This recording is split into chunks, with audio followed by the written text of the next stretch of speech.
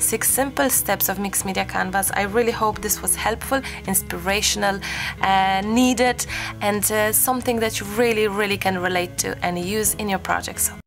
Hello everyone, welcome to my YouTube channel. It's Marta here. How are you? I'm super happy that you are here with me tonight because I have very special video. Process of mixed media canvas. Where to begin, what to use, how to choose things, what's the process. I'm gonna break it down to you in 6 simple steps, and those steps are gonna be perfect for most, if not all, mixed media projects that you are about to attempt. So I hope you will stay with me because this is something that I think it's gonna be helpful, something you can always look back to it and use it in case you are not gonna be so sure what to do next.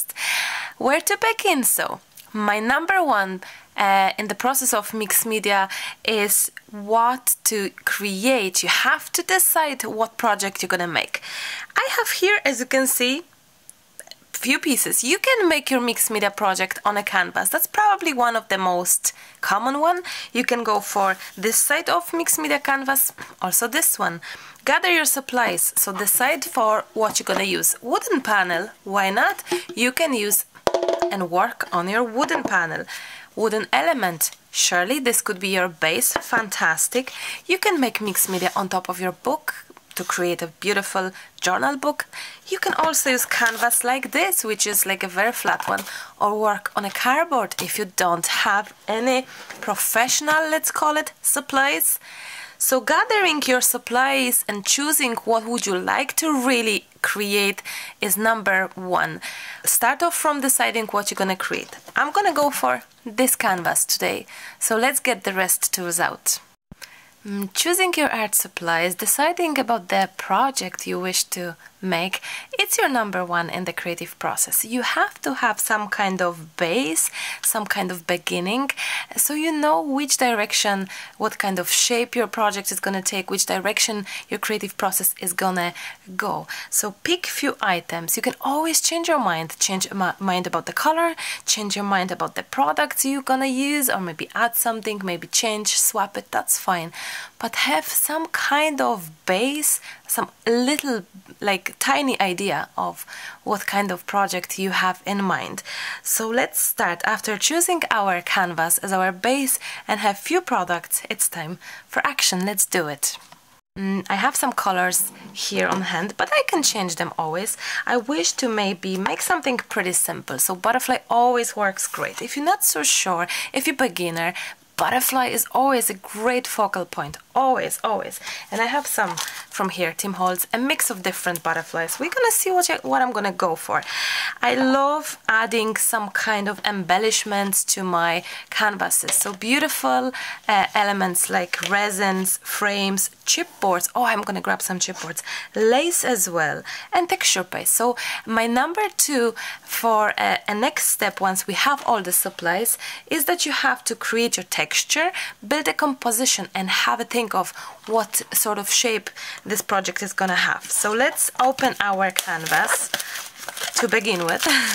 I'm going for a small canvas, and I advise you to start small, guys. Then you don't have to have tons of supplies in hand, because the project is so big that, wow, I just need this and I just need that. And no, start with something small and simple, yet simple can be pretty easy. Simple things can be really pretty. So that's what I have. I'm thinking that it's gonna be perfect for my square canvas. But just to going back, I'm gonna show it to you quickly. Look, technically, if you really wish to use it on a base like that, you surely could do that too. Look, you surely can. Actually, why don't we do it? Why don't we? No, this time I'm gonna go for it, but you could do that. Look, you can also, if you really wish to decorate your notebook, you can decorate your notebook as well with it. You can do exactly the same thing on the panel. So what I'm trying to tell you guys is that it's about your own decision what kind of project you wish to make, how many supplies you have in hand, how much time you have, what abilities. Start small, simple, with less supplies. Don't get overwhelmed with things. Don't choose 20 million things. Go for something small and simple, guys. So we need to make a texture to create our base and our composition. So I'm gonna put those things aside, and the paperish kind of things are definitely for my last moment, colors as well. So we're starting with some basics. Let's choose some pretty stencil. Which I'm gonna go for? I wonder which could be awesome for this project. I don't know. I don't know. I think I'm gonna go for this one. It's pretty simple. When you're choosing your elements as in products, go for simple. Don't go like take basic things, basic shapes like circles, squares. Those things always works the magic, and it's good. So I'm not. You can prime your project, of course, your canvas if you wish. You don't have to prime or not. It's up to yourself. Both will work. I'm not gonna prime it actually. I'm gonna this time just have a texture play. Now for your texture you can use texture paste, 3D paste, any sort of structural paste. You can use heavy gesso if you have. My one is heavy gesso actually. And let me just get my stencil here. I'm gonna go for very much on the side here. This is actually stencil from my shop that I have designed. So if you wish to have a look at my shop as well, please feel free to have a look. A lot of supplies that I will be using you can get in scrapbook.com. So link is as well. I'm gonna go for maybe, oh no, I'm gonna just do it like that. A lot of Tim Holtz things, Prima, would be in the scrapbook, so please have a look in the description box. I'm gonna have it there as well. Beautiful. I'll give you the link as well there. So now we have used spatula for our modeling paste, for our texture, for our stencil, but you can also use, if you don't have it, you can try to use ruler maybe, or a credit card. I can't see it here, I don't have it, but yeah, you can of course use that. Now, how else can we make it interesting? How else can we make it texture-y? Lace, a little bit of string, sure, why not? One of the ways that you can add your elements is using 3D gel medium. I highly recommend you that. And a sort of gel medium, hard gel medium would work, as in hard, as in 3D gel medium. Now, where I'm gonna place this, have a think. Now, if I will be having this here maybe, then lace really can be anywhere if you think about it. Literally anywhere. So I'm gonna just go for anywhere way, and I'm thinking to maybe just go with that gel medium here on my desk. I'll tell you why. I just really wish to kind of preserve, in a way, it's not gonna be seen, but in a way I'm gonna preserve the gel medium, the modeling paste here, the triangles, but on the other hand I wish this to squeeze in between my lace, so you will see for yourself what I mean. So let's see. Awesome. Actually, you can even make it not so even. Yay, why not? Not so even as well. So I'm gently tapping, so I hope that this, as you can see, my triangles are peeking through because they are still wet, and I love that. Great. Now, you can maybe decide for a little bit on the side to go for a little bit of that here on the side, and same for this one. So this is our number 2. So we're building our composition, we're building our texture, we're building our interest. That's your number 2, sorry, that's your number 2 step about your canvas. So that's what we have. We have our background, but also why not to be courageous a little bit more and add even this sort of lace. I would like that. Would you like that? I hope you do. Now, I think one of the biggest enemies regards us crafters, creators, artists is the fact that we are sometimes afraid to start. We're afraid that we're gonna destroy our products, use them. Look, just go for it. If it's not gonna be perfect at the first go, at the first glance, maybe it's gonna be perfect next time. You know, just go for it. Just try. Just enjoy the process. The mixed media is not that difficult as it seems, as it looks. Honestly, you can do it. Everyone can do mixed media. If I can do it, sure, why not? You have tons of videos out there. Look for those. Look around what's there. There we go. So we have our pretty canvas, as in, go underneath it. We have our pretty canvas as in texture background, and our composition starting to have a little bit of play.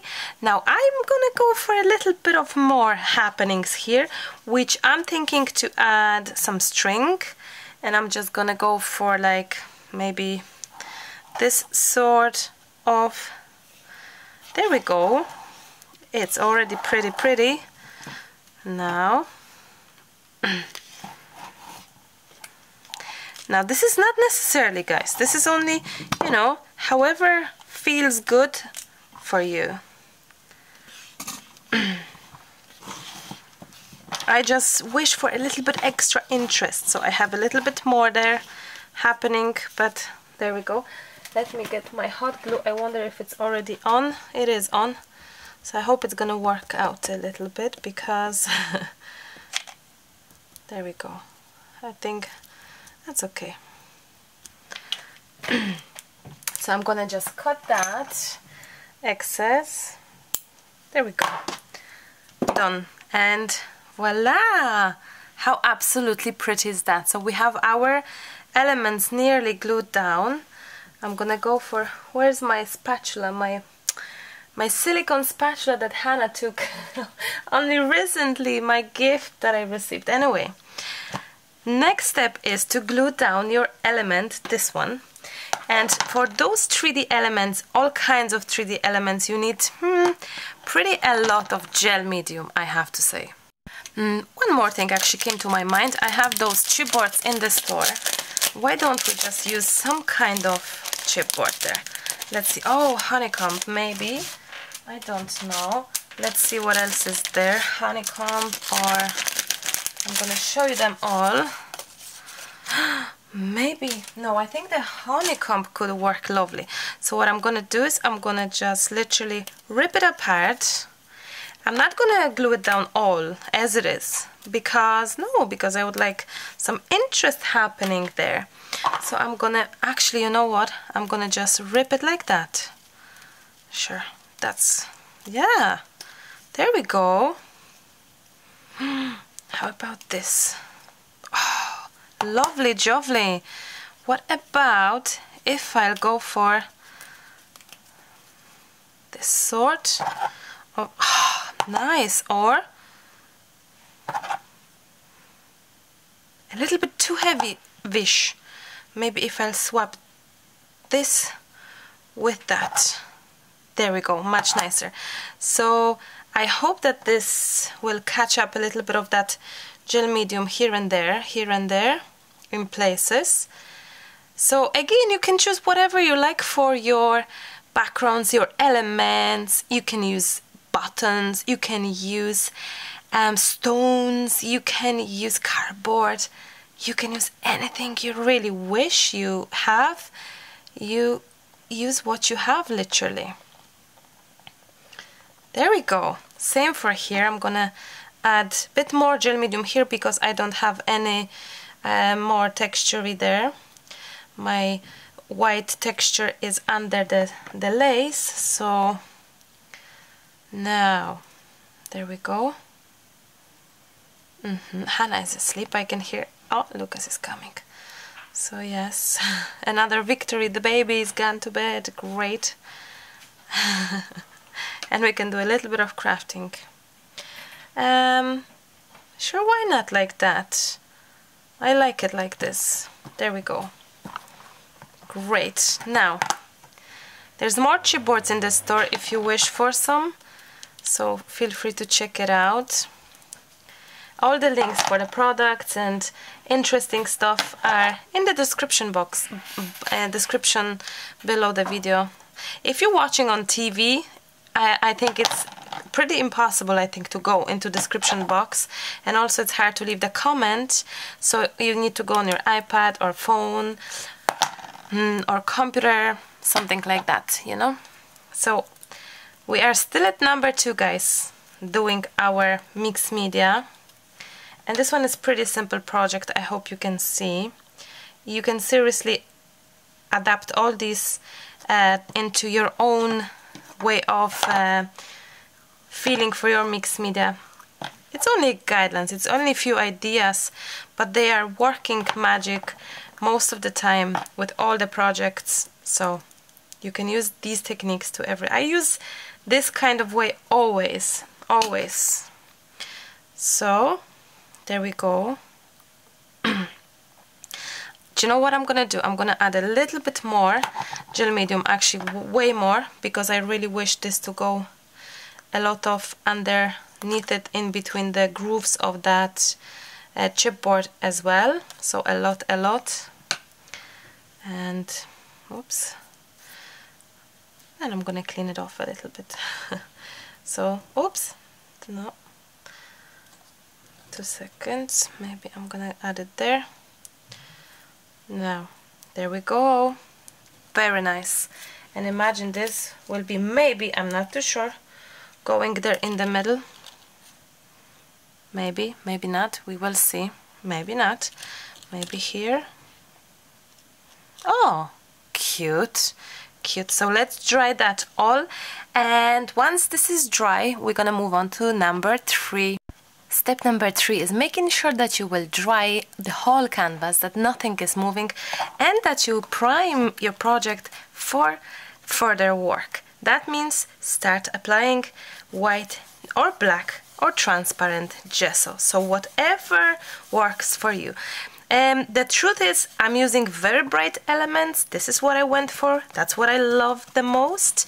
It's much easier afterwards to work with those. But you can cover up anything with white gesso or black gesso. If your elements are colorful, definitely use your primer, your gesso. The reason we are coloring everything in one color is that we blend in everything and preparing the whole piece for further coloring.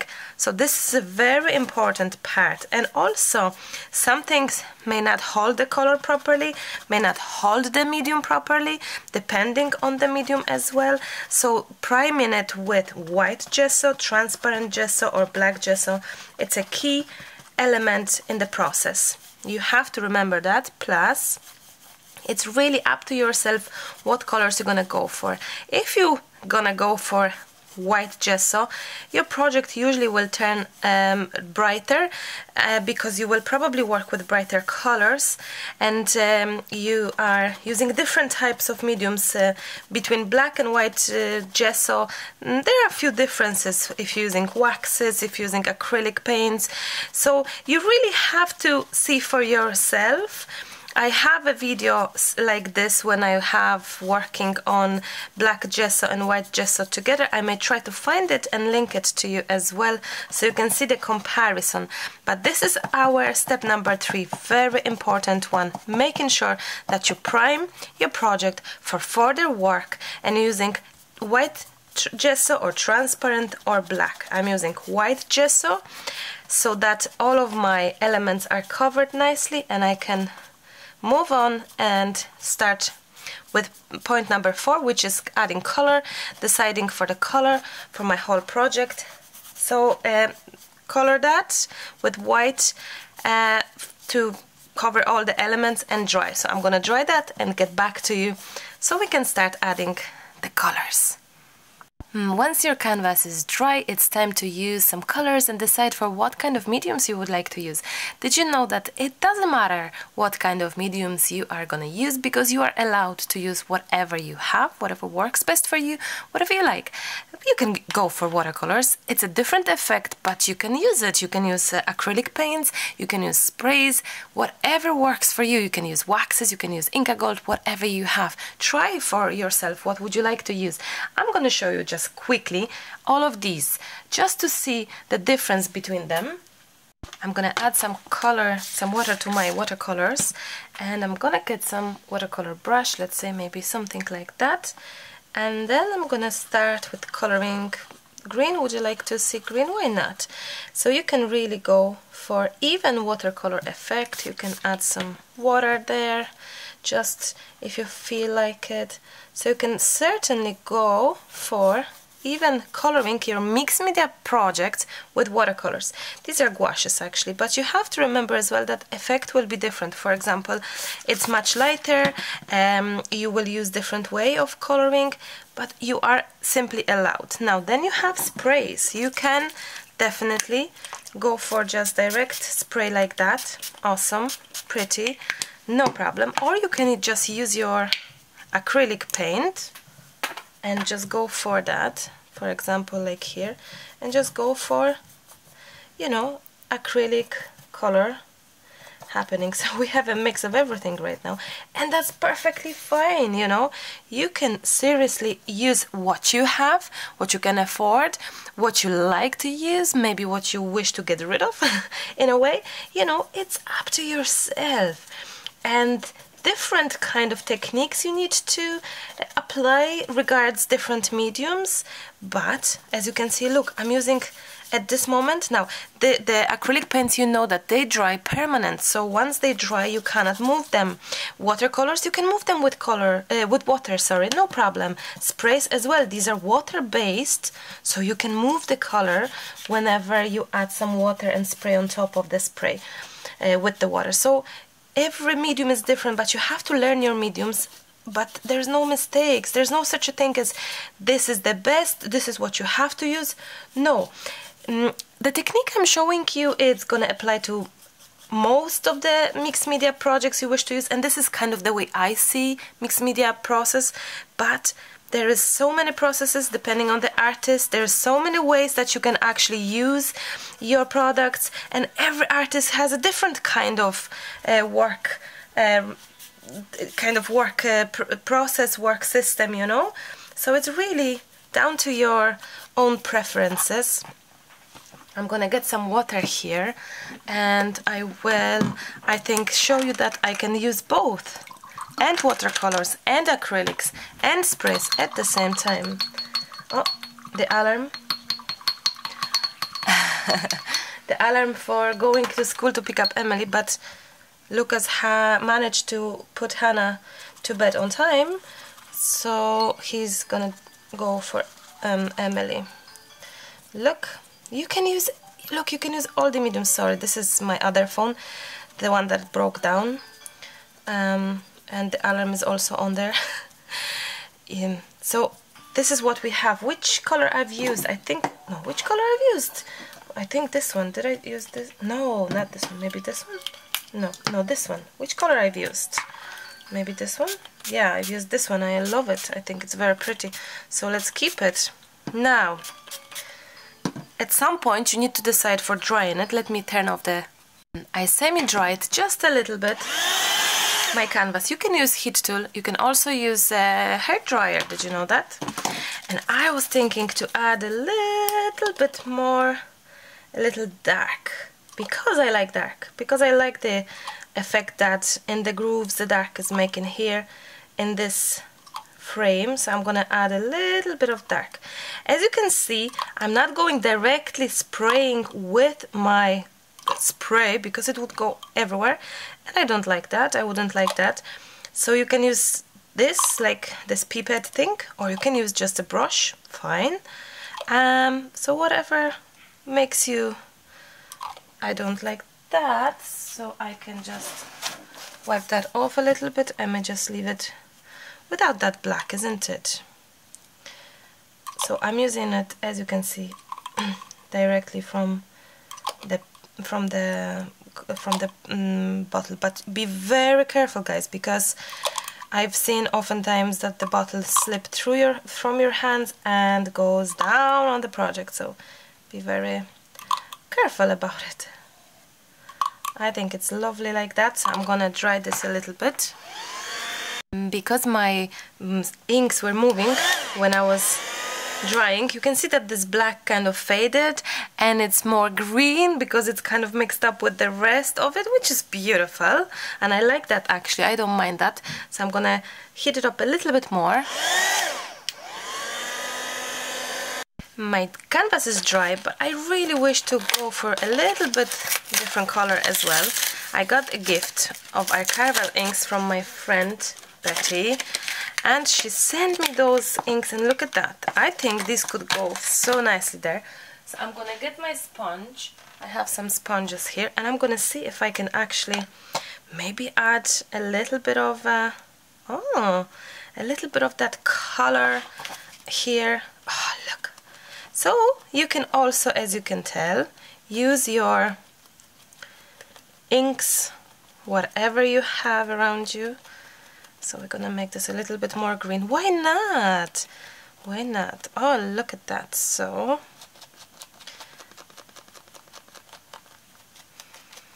there we go. I love it. I'm gonna mute it down as well, slightly, maybe with that gray color. So let's see if I can actually mute it down slightly. Yes. Now remember that your final look is gonna be even different, because we're gonna do one of the steps, which is dry gessoing, which I will talk about it in a minute once we have our coloring kind of done and dusted and we are happy with it. Coloring is something that it takes time, guys. Honestly, it takes a little bit of learning to really properly color, to be happy with it, but it takes time to practice. You need practice. You really do need a little bit of practice to be happy with it. So I wouldn't really what's the word, I wouldn't really feel sad about the fact that things are not working properly, because it's years of practice, and you just have to try it once, and don't get intimidated, don't get overwhelmed with a little bit of that things are not working. That's okay, you know, that's okay. They will work next time. I love it. I think it's really beautiful, and I'm gonna do the kind of like a little bit of like this kind of framey look, darker and brighter a little bit, but kind of everywhere. I think it's gorgeous, gorgeous, and it's different to my usual coloring, so I love it. I love the gray actually, because it's not dark, it's not black, it's not killing the color, it's like helping me to build up the layers of color, and I like that. So gray is a good choice, I think. Actually, this one was great too. Oh, it's not closed, be careful. This one is anyway, it's grayish. It's called iced spruce, but it's gray, grayish. Okay, now we need this to dry completely. I think I'm very happy with the coloring at this moment, at least at this moment. So let's dry this, and once we dry it, I'm gonna go back to you, and I just wonder if I can add slightly more of that orangey touch. I think so, isn't it? Just a little bit. I like that. Okay, let's dry it completely, and once it's dry, we can start gessoing. Number 5 of our point is, once your color is done, dry and gesso. So number 5 is dry and gesso, and I'm gonna do it now. As I said, our number 5 is dry and gesso. Once everything is dry, but remember, please do, it has to be completely dry. If it's not going to be dry, especially sprays like that, watercolors, you will end up with cross-lamination of color and water and gesso will react with the color, because gesso is water-based as well. So I really suggest you to have everything really dry. So leave it maybe till the next day or a few hours, or really concentrate on drying it properly. Because if it's not going to be dry, as I said, you're going to smudge it and muck it, and it's not going to be great. So where do we begin? First of all, your gesso should be really nice and thickish kind of gesso. You can make homemade gesso. Did you know that? You can make your own gesso. There is a recipe on my channel. If not, there is texture paste which you can dilute and treat it as a gesso. I may do a video on that actually soon. That's a good idea.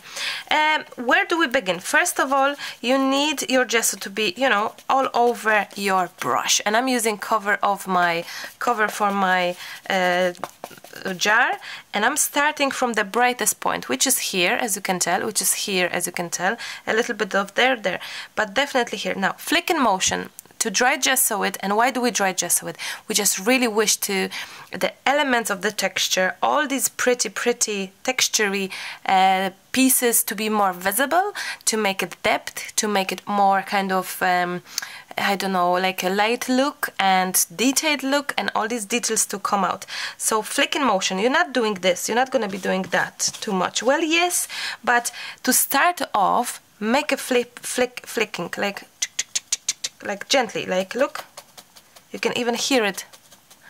So that way you're just touching the really top surface rather than going deep, you know. Oh, if some elements fall off, that's okay. You can even hear it, isn't it? And I'm concentrating on making sure that my flicking thing goes the most on the most higher elements. So, you know, we need to make sure that we wish to make sure that texture is more visible. So our what's the word? Our chipboard, our lace, our string as well, you know, and all these gorgeous elements on our, for example, on our frame. So I'm dipping more gesso. Can you see how it's changing already? So once the color is there, once you have your canvas dry or your project dry, gesso is really final touch. It's really your help towards building the interest for your project. Now, another good idea, if it's not working great, you can use your heat tool and, oops, sorry, and you can heat at the same time as gessoing. So this way you're not gonna be having too much of, as I said, color contamination with gesso. So you can literally heat it up while you're adding the white. Now, you can add it anywhere on your project, as you can see, but I'll be definitely concentrating more on that absolutely gorgeous frame. By the way, all the products you can find links to it in the description box, so please feel free to check it out.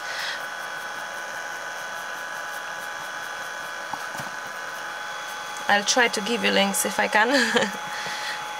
Wow! What do you think? Our heart as well. I'm still not too sure if I will add my butterfly. Maybe not, I don't know. But it's definitely...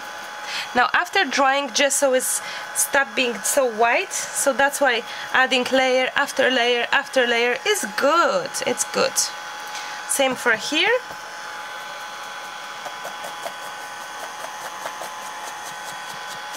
I wish to add, oops, that's too much, but that's okay. You see, even if you added a bit too much of the dark color, you can kill it with white and help it out, you know. So I think I'm very happy the way as it is now, and I don't think I'll be changing much here and adding more, because I think it's absolutely stunning as it is. I may just go a little bit on those sides of my canvas and just have it like that. Wow, what you think? what you think. So we have our number 5 done. Last step is left. We have our color and judge, gessoing and drawing and all, and time to add some maybe focal points, some embellishments, some elements. I don't really feel that this works at this moment with the coloring, so I'm gonna just pause the video and find something else. I think I found it. I have this gorgeous spread your wings, which matches those wings which are here. Those are Tim Holtz transparent wings, and those stickers are actually from 7 Dots. So let me just get those. I think it's gonna be just beautiful. So we're gonna still have our, or here, well, it could be here.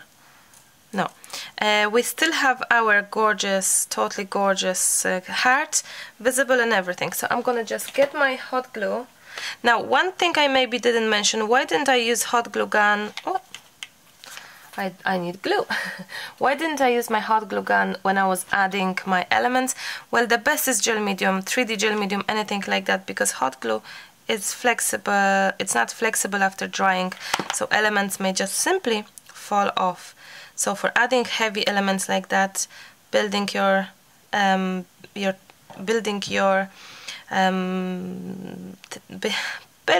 composition, I would highly suggest to use basically gel medium and not hot glue gun in this matter.